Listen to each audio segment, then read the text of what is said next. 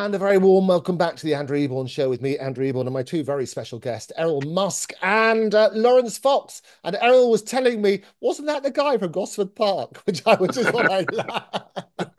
So, yes, indeed, a rich family history of acting, a brilliant musician as well. We might be able to persuade him to do something a bit later on. But first of all, I want to look at the shocking news about the sentence which has just been issued to Tommy Robinson. Oh, sorry, I lost you. I Can was you just hear saying, me? so All Tommy right. Robinson's just been sentenced. He admitted breaching an injunction. 57 million people watched his last documentary, which probably makes him one of the most popular journalists ever. He's having sentenced. Fill us in on that. Yes, well, sorry, I'm cutting in and out, so I might have to take these earbuds out. They stopped working. Yeah, I mean, Tommy Robinson made a film called Silenced about an attack on a boy by another boy, and it was covered up, and it was the poor kid was called a racist and all sorts of things. And Tommy made a film about it. He was told not to show the film. He showed the film, and he's going to jail. It's a civil matter. Right. It's, this is contempt of court is a civil matter. It's not a criminal matter. So they put him in Woolwich Crown Court, which has an underground tunnel to Belmarsh, the highest security prison in Great Britain. And he's a political prisoner. And they are going to put him in prison with some of the nastiest people in the United Kingdom. And he's going to, as he said to me the other day, he said they'll put him in solitary confinement. But in between that, all sorts of things can happen as you move from your cell to have a shower, to your cell to eat, all these sorts of things. He said a day feels like a week feels like a month, and a month feels like a year. So it's just a continuation of the very, very authoritarian regime that we've got in the United Kingdom. 4 out of 5 Britons did not vote for this socialist nightmare that we've got. Keir Starmer, who is jailing people willy-nilly with kangaroo courts for crimes like tweeting or making a film, journalism, whilst he's releasing serial sex offenders, violent criminals from prison to make space for them. So we'll see what happens. But an example has been made of Tommy, and it's made to terrify anyone who wants to open their mouth and criticize this corrupt regime that runs the country currently. And putting that all into context, as you say, he's two-tier Keir, and Elon's basically branded him that accordingly. Well, what's your take on that, Errol? Yes, I was on Talk TV with London Talk TV the other night, and they asked me the same question. I said, in my opinion, this is Britain has regressed 400 years, and we're back in the times of Puritan Cromwell and perhaps Henry VIII, and this is crazy. England has always been a sort of a sort of beacon for the world of what things can be and how things can be better. England was always the place that led the way.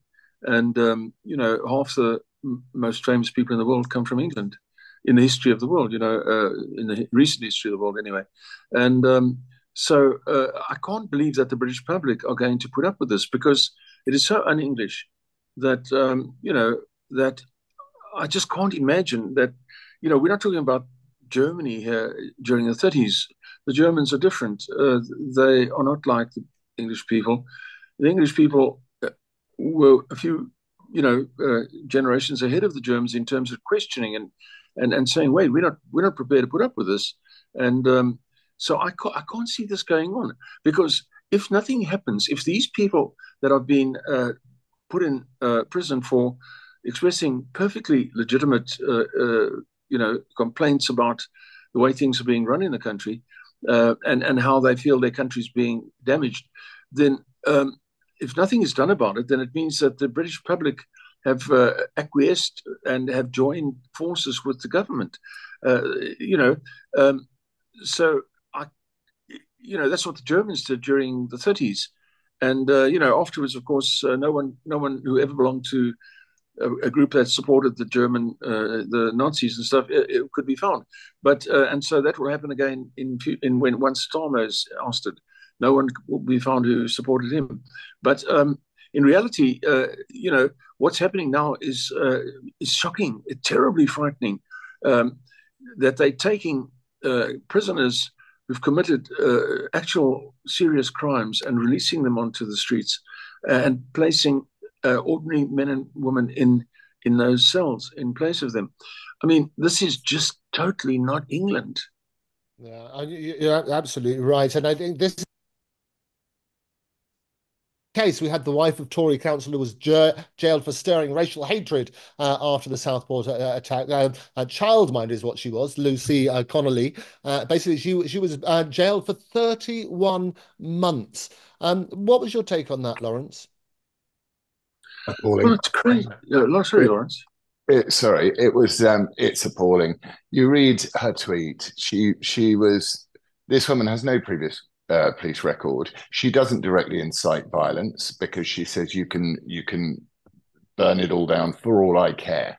So she doesn't directly incite violence. It was a foolish and badly worded tweet, and I get it. It was wrong, but she was immediately deleted it. She was incredibly remorseful, and she's now sat in prison as sex offenders and paedophiles are on the streets. And I want to know who is a bigger danger to society: a woman whose child died as a result of massive neglect from our socialist healthcare system, and who obviously this incident triggered in her that maternal pain and anguish, or a paedophile. And I'm sorry, I'm every single time I wait for the British. I wait for the British to wake up to what's being done for them. But we have this very, as Errol was saying, we're sort of beacon, a cradle of democracy, and it's just being eroded. We have no free speech protections, and we have no protections against this sort of authoritarianism. So what we'll have to see is what the reaction to Tommy's imprisonment is, and how long. Again, in the same problem that America has, it's like how long will people just calmly put up with being lied to and the corruption and the cheating that the political class involved themselves in. Exactly. It's emphasizing Exactly. this two-tier system because the similar thing, which is dominating the headlines today, you've got this Labour MP who was caught on camera punching a man in the street, Mike Amesbury, whose Cheshire is his constituency. What should happen to him, do you think, Laurence? Well, I think one punch can kill. Although it was more than one punch, it was more. It's assault. It's violent assault. It's actual bodily harm. There will be sentencing guidelines for that. And if he doesn't get sentenced properly, then what will happen is people will get more and more and more angry. But it seems that they're so cocky and confident that this regime that they don't care. You've had kids that they've let out, drug dealers and stuff. They've let out of prison, posing in front of Bentleys, going, "Thanks, nice one, Keir." And the Prime Minister does. He's very similar to he played the Joe Biden game. Of going, "Oh, I'm a very moderate, normal guy. Just vote for me. Labour will bring change. It's all very good. I'm a safe pair of hands. The grown-ups are back in charge." Shtick. And it turns out that he's not at all. He's a rabid communist, and that's very dangerous. So what will happen? Oof, I dread to think. I mean, how many stages are there before? My suggestion is that people just stop paying tax. I don't want to pay tax for this, or I think there should be a private sector strike, because the public sector are not the most productive part of our economy. The private sector are the most productive part of our economy, and I'm sure that if we resisted them in the state in a more well thought out way, we'd be all right. But I can't, the minute they start raising things like reparations and things like that, which we're starting to get fed to us in England now, I'm not going to pay another penny in tax. I'm not paying tax to someone who was a slave 200 years ago to someone who's never experienced slavery or anything like the conditions that both white, black, and any coloured people were experiencing just up to 100 years ago, before fossil fuels took the West into the a new era of a new technological revolution. No, you're absolutely right. And actually, Romans, you go to the Vikings who invaded over here. What's your take on that, Errol? I mean, if you're going to ask for reparations, I think the British should ask for reparations from Rome, for coming into England and messing, around there for 400 years. They need to pay for that. But no, it's a bit of a joke, really. This was all put into Tommy's film, and it resulted Oh, in I a see. I see. Yes. Oh, I and it see. resulted in a defamation action which Tommy I haven't lost, seen the film. and as part Basically, but as part of that, it was part of a defamation action. Tommy lost the defamation action again because he did show the film again. That was contempt of court, which is why he was arrested and is now sitting in prison. But the point is, is that a justifiable punishment for what happens? And I think your take on that, Laurence, is very clear, isn't it? Yeah, sorry, I just lost the last bit. My earpods decided to Just die. putting into context for Errol about it was the subject of the defamation part of that. Yeah. The punishment he's just received is that commensurate with the crime, inverted commas. Well, also the defamation laws in the United Kingdom are so ridiculous. Having been through them myself, I think what's very important in any democracy is that one has faith in the judiciary, primarily the police and the judiciary. You need to know that those that are applying the law are doing so without fear and without favour. And in this case, and in many cases in this two-tier society we're living in, we're seeing that they're not doing that. And I think Tommy did know what he was doing, but he's one of those guys who just will not stop. And no matter what the establishment have tried to do to him and the media have tried to do to him to smear him as a racist and all the things that they've done to him, he's not any of those things, and he's never given up. So I think he saw this as a piece of martyrdom for himself, and that's on him. He's gonna face some pretty horrible times. I mean, I just pray that he gets through prison, because my faith in all of these institutions is very, very muted since COVID, really. Everything has really gone downhill in my belief And and we've faith. also had the tragic news in the last few days about one of the so-called rioters in his 60s who took his own life as a result of going. Yeah, I mean, that was Peter Lynch, who had called the police officers scum and had waved a placard. And it is absolutely horrendous. He was then put in the overwhelming majority of prisoners in the prison that he was sent to, not overwhelming majority, but a high percentage are Pakistani Muslims. And Keir Starmer, our Prime Minister, absolutely made it very clear that anyone who was protesting the dreadful massacre of these three young girls, which we still have no information. The trial date for the perpetrator of that crime, preliminary trial date, was cancelled and hasn't been, and we've been given no reason. And this man sadly took his own life. I think that's Keir Starmer has blood on his hands. I think that this stuff will not be forgotten. It's not far right to object to your children being murdered. That's not far right. No. That was the issue. I mean, it's all to do with these three little girls, BB King, Elsie Dot Stancombe, and Alice da Silva Aguea. A horrible attack at Hart Space Centre, which happened. Originally, the report came out from Channel 3 with misinformation saying it was an immigrant. The actual person was Axel Rudakubana, who was a Welsh native who lives in Banks, Lancashire. But it was that spread of misinformation which led to all sorts of things. But the clampdown on it, and Elon's been front and center of this as well. They've been people talking about him spreading misinformation and criminal action should be taken. What are your thoughts on that, Errol? Well, bring it on. I mean, the main thing is to. I was listening to Laurence. He makes really good points.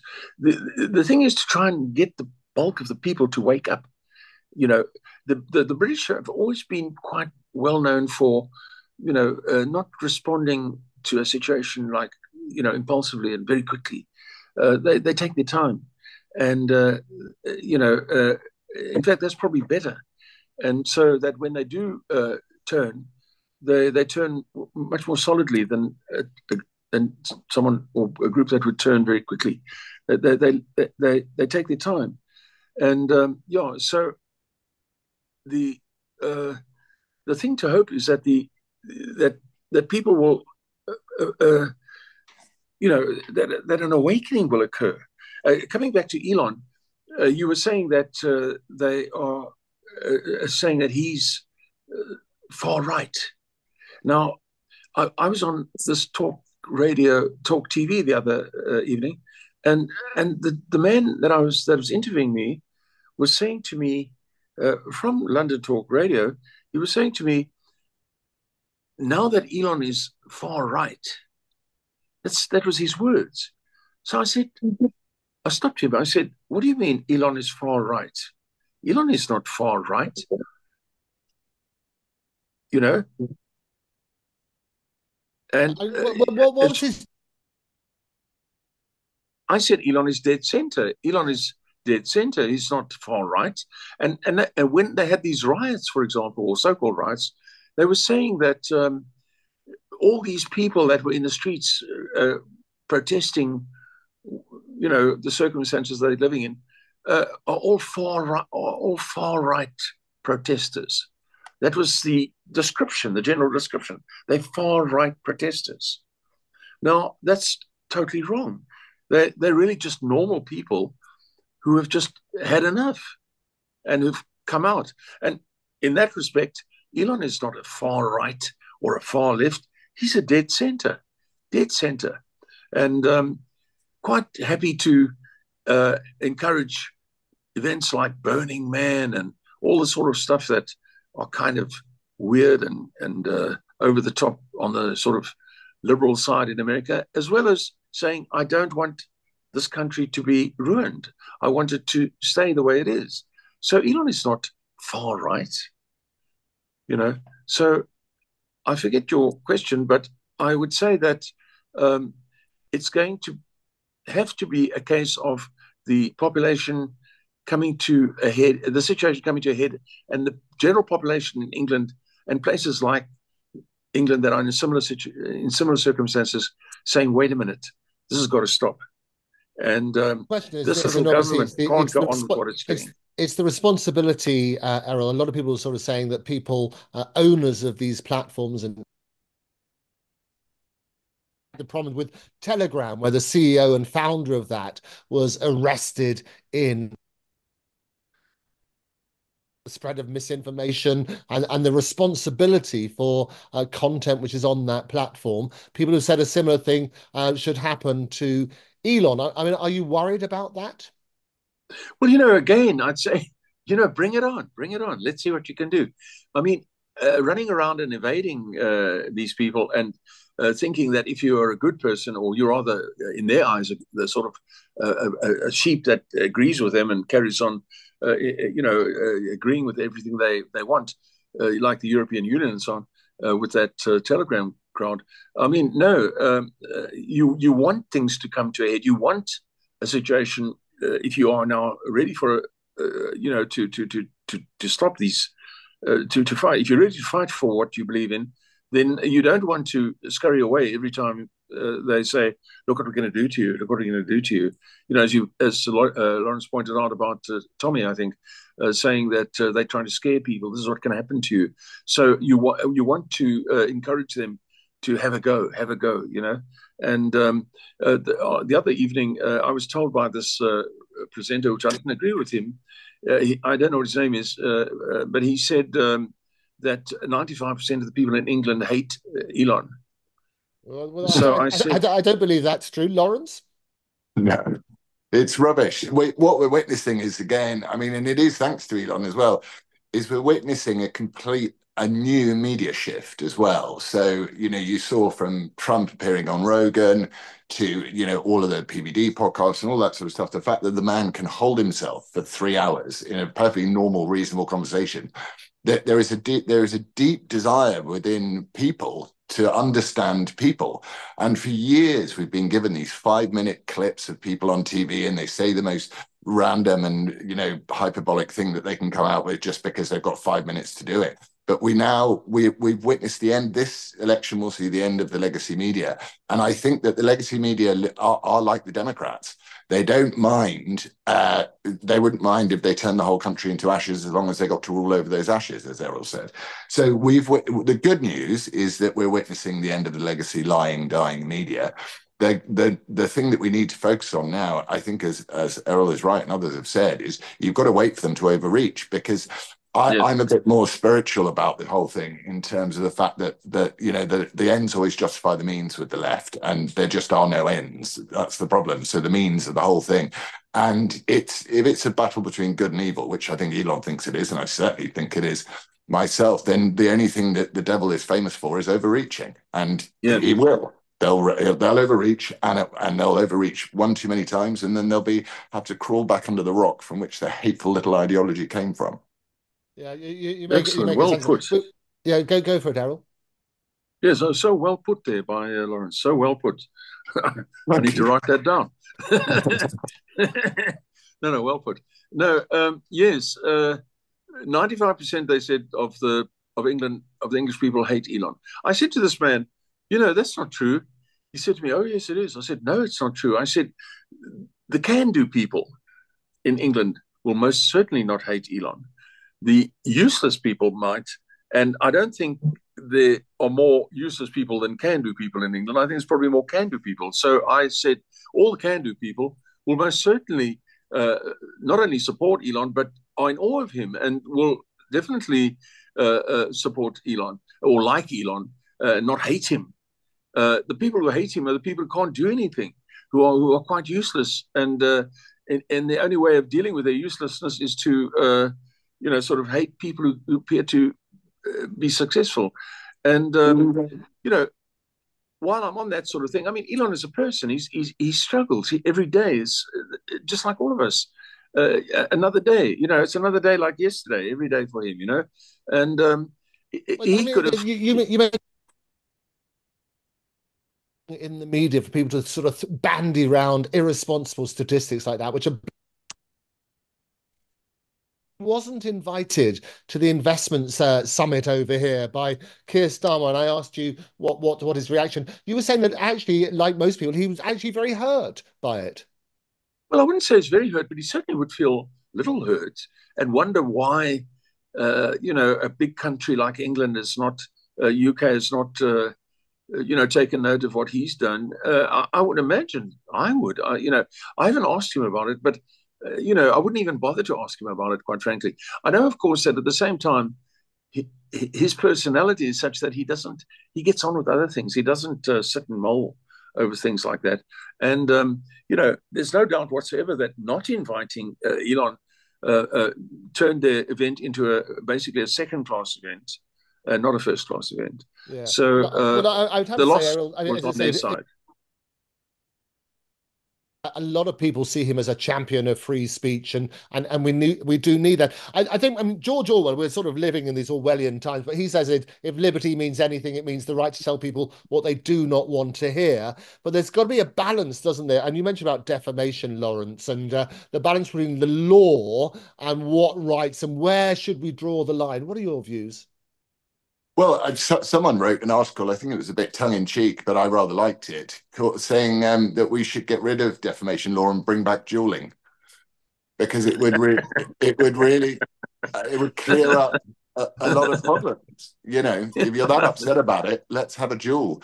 I don't. I think that we've all been asleep at the wheel in society for the last many decades, thinking that every institution we trusted was okay. But the long march through all of our institutions has now is just releasing out into the workforce. Graduation after graduation, a bunch of totally brainwashed, woke Marxists who are so ungrateful for the things that their forebears achieved and built. And to those people, Elon is a despicable figure because, as Errol says, he's done something. He gets up. But the thing that I find very even worse about them is the fact that they dehumanize. They don't think that people like us who happen to believe different things to them actually have feelings. And, they'll say the most horrendous and horrific things. And Orwell is right. You do not have free speech for your views. You have it for someone else's views. That's the whole point of free speech. It levels the playing field, and it gives a man with nothing the power to take down a man with everything. And that's a great and noble aspirational trait of the West. And the minute it's gone, the West goes with it. Yeah, and I do think at the moment, I mean, Keir Starmer is sort of basically been the biggest threat to free speech. We had this higher education which became law, or should have become law. It was basically passed by everybody, even got royal assent. But the Starmageddon government refused to implement it. What was your take on that? He, that is just terrible, isn't it? You know, but yeah, I saw that. I saw that happening. These laws, we just challenged the government. We tried to judicially review the government over teaching children transgenderism in school. And they said, oh, well, it's not really real guidance. It's just draft guidance. So we've got our children are being educated by bits of paper written by people that aren't even qualified paralegals, and you're not allowed to challenge it. So your child will come home every day, whether it buys into the rubbish and the appallingness of the transgender movement, but it's still being indoctrinated with that every day in school. So if you've got the education system has been captured, the police force have been captured, the judiciary have been captured, and the government are stamping out all free speech, you're not living in a democracy. Whatever you are living in is much closer to what Errol was talking about earlier, which is, a pre-fascist state, or which is what these people are. Yeah. I do like the idea of duels. I think that's a very interesting way of approaching defamation law. Errol, what do you think the limit should be between the balance of free speech and obviously incitement to violence is one thing, and